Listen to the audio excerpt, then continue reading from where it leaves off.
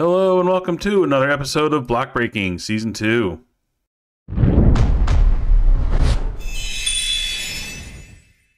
So I think I'm going to start my episode... Whoa! Ah! Dang it! Dang it! Okay, let's try this again. So I am going to start out this episode with these three little guys right here. And I'm guessing the title of my video probably spoiled the reason why. But if it hasn't, let me show you why. So, I've had an idea kicking around in my head for many years, and it involves these three little pigs. So two things that have been in the game for a long time were bricks and wood. And then back in, I looked it up, it was version 1.61. It was 9.5 years ago they introduced hay bales.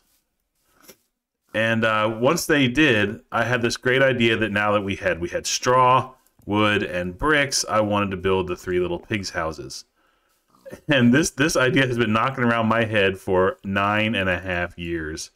And now instead of just wood, we actually have what I would consider sticks. So now, true to the story, we have straw, sticks, and bricks. So I thought it was a perfect time now to finally go ahead and give these three little pigs some homes. And I think this is a pretty good spot for it. So we've got, of course, my princess castle that we built, my starter home. And it's just kind of sitting up here all by itself. And, of course, it does look like something that would be from a fairy tale or a fable. So I figured building it here next to this house would be a great idea. And this little nook down here just seemed like a perfect spot for it. So I think what I'm going to do is go ahead and get started. I've gathered some resources already, and let's see, I've gathered quite a few resources to build these houses. So I think I'm going to go ahead and get started on that right now. So let's roll that beautiful house building footage.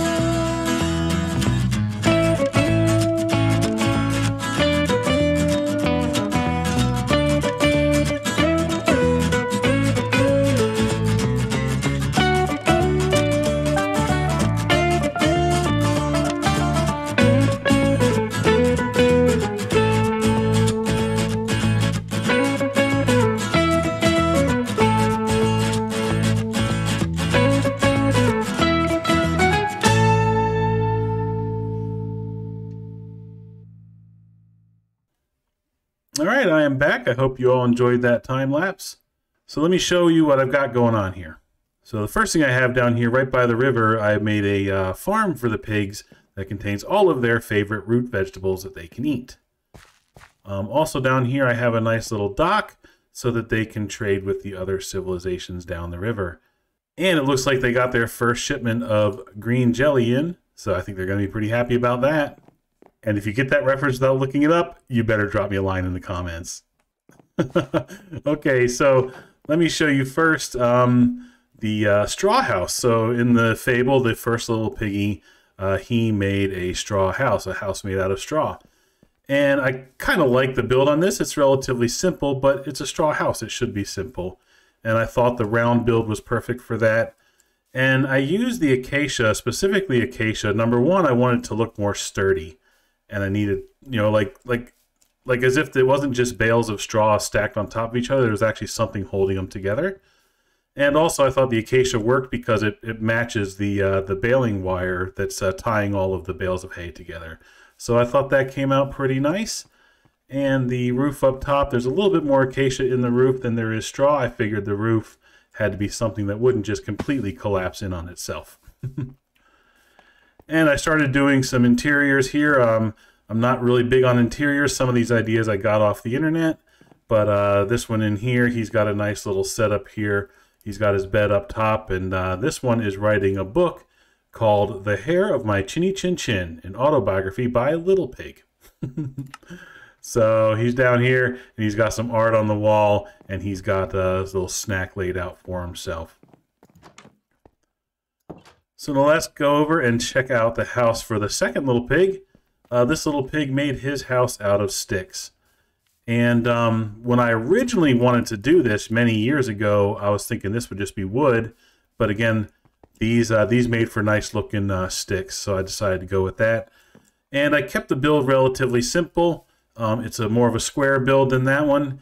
And I did kind of put this little part sticking out here with a little bit of an overhang and a little bit of a change up on the roof just to give it a little bit of personality, but I still wanted it pretty basic. And let's take a look inside his house here. And he's got just like lots of storage going on here, some furnaces, and he's just kind of got like a little wash station here and a small little bedroom. And now let's take a look at the house that the third piggy made. And this is the one that made his brick house. So I wanted to make this a nice, it's bigger in comparison to the others, and there's a little bit more going on. It looks very sturdy. And I wanted to make it like the walls aren't just brick, but the roof is a form of brick. Even the front porch is brick, and these are brick. So I really wanted to like really hammer home the brick theme on this house. And I think the shape came out pretty nice. Kind of have this little bit jutting out here with a different roof line, and I kind of did that little bit on top, and that was just to break up the plain roof a little bit. And we got this porch with an overhang, and I thought that added some personality to it. One thing that this house had to have was a nice big chimney, because in many versions of the fable, whenever the wolf cannot blow down the brick house, he decides to try to go through the chimney to get to the piggies, and of course the piggies then capture him in the chimney. Coming up here, I got these three nice carved little pig snouts here to represent the three pigs. And we've got a bit of an interior here. We've got this front little landing, which I thought was pretty clever. And this is, again, whenever in many versions of the fable, when the wolf comes down the chimney, he lands in a pot of boiling water where the piggies immediately put the lid on and capture him and cook him and eat him for dinner. So I gave this piggy, he's got a bit of a nicer kitchen. He's got, you know, some of the nicer new appliances and stuff. And he's actually eating baked potatoes. Oops, didn't mean to do that. He's eating baked potatoes and golden carrots. So this piggy's got it going on. He's got a nice little dining area, so all three piggies can come in here and have a meal together in his nice little dining area. And he even has an upstairs.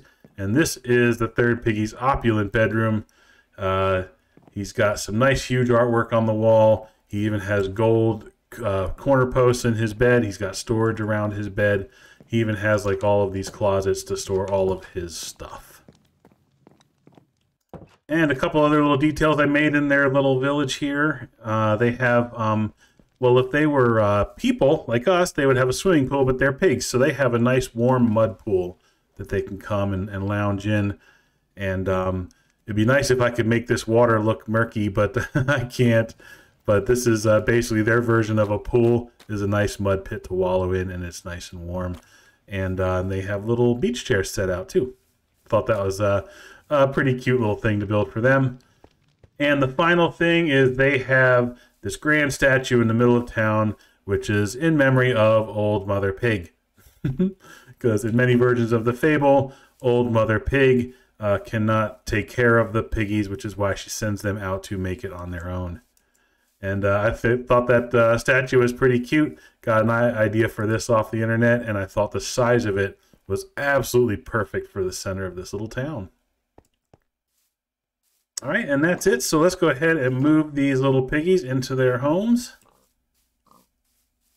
So we will start with the first little piggy.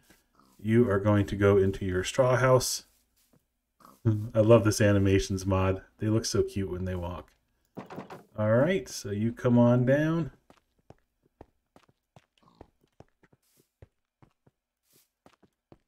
And let's see if we can get you in here without getting caught on any fences.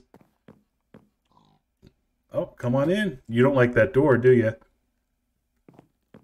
Okay. We'll have to move those doors out of the way, I suppose. All right. So this is your home. I hope you enjoy it. And I hope you can finish that autobiography. Now let's get that second little pig. And you come on in. There you go. All right. And now let's get the third little pig in his house. Oh, it's getting dark. Better get you in soon before the wolves show up. All right, there you go. All three little piggies snuggled in their homes. Now, one thing I did in this little area is I surrounded the entire thing with a fence. So this fence surrounds the whole thing. And it's not really meant to keep the bad guys out. It's actually going to be meant to keep the wolves in. So I wanted to get a few wolves to put in here. And I want them kind of roaming around the area, and I didn't want them to get out of this area. That's also why I put this whole fence separating the farming area from the rest of the village, because I didn't want the wolves to kind of start swimming out here in the water. So the wolves are going to be a bit of a challenge. See, I wanted more than one wolf. I kind of wanted three, one for each pig, but I'm going to just have to see what I can get. Wolves cannot be led by leads. So my only chance here is to find wolves, capture them in a boat, and then get them here via boat. Now, I did some scoping out nearby, and it was really, really hard to find wolves. I should probably armor up since I'm flying. I don't want any accidents. But I think in this forest over here, I thought I found a couple, if I remember correctly, but I don't remember where they were. They might have even been out past this village. So this whole area down here is Wire Destroyer has this area saved, where he's going to end up doing a large build. But hopefully I can find these wolves. You know what, I'm going to turn on hitboxes. Sometimes it's easier to see the animals through the trees if you have hitboxes. See, here's a sheep. Okay. So that is a sheep, which means there's no wolf nearby or else he'd be dead. Okay. I'm going to fly around a bit and see if I can find the wolves that I spotted earlier, and then I'll come back to you. Okay, I am having a hard time finding those wolves that I spotted before. Now, I do have some pet dogs here, and my first thought was that I could use them. And, of course, these guys are Inky, Pinky, Blinky, and Clyde. And again, if you get that reference without looking it up, you need to drop me a line in the comments. But one thing I don't really want to do with the dogs is they have to sit still, right? I want the wolves to be roaming the area like they're pacing back and forth, keeping the little pigs scared inside their homes. And these dogs, either they're going to have to sit still or they're going to teleport to me. So I'm going to keep you guys here as a backup just in case, but I need to go... I guess, how are my elytras looking? Pretty good. I need to go find these wolves that I saw earlier. So let me go back to the search, and I will be back with you in just a moment.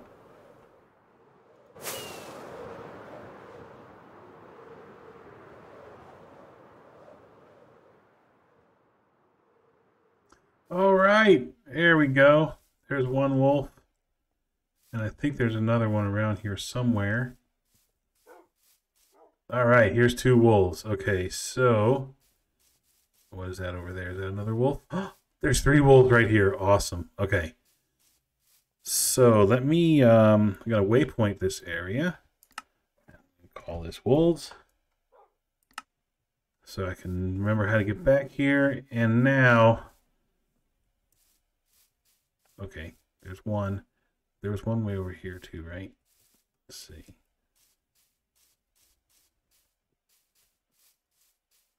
Oh, wow, how quickly. Okay, here we go. So I need to capture him in a boat. Come on, sit still.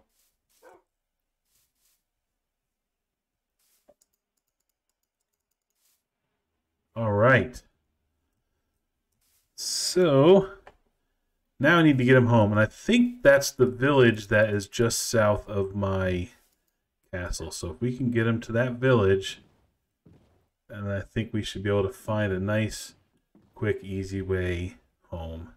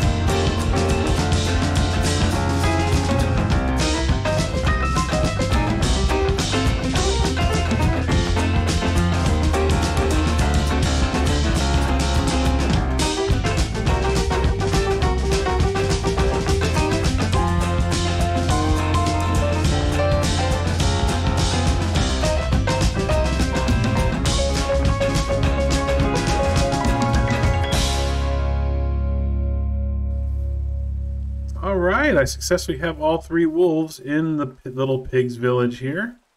These 2 here stuck in the corner, and this guy here. So now I'm going to give these guys names, and I have a few names already picked out.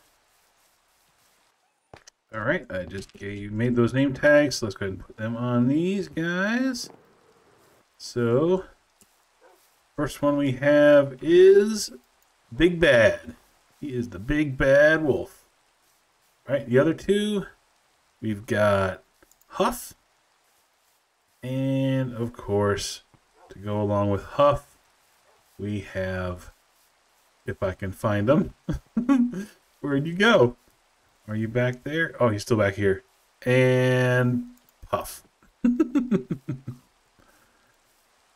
Now, in my inventory, I actually had 3 more name tags. So in the fable, these pigs didn't have names. They were just like first little pig, second little pig, third little pig. And you do not want to cook yourself, buddy. Smart as you are with the big house, you're not a very bright pig, are you? Anyway, I was thinking I wanted to give these 3 pigs names, but I couldn't come up with anything. So I need your help again. I need your help to go throw me some pig names that might be kind of cool and appropriate for this fable. Don't give me anything, silly like George. But, something that you think might be actually fitting and clever for the fact that these are the 3 pigs in the famous fable. If you can come up with something clever, drop it in the comments, and I will be sure to name them in the next episode.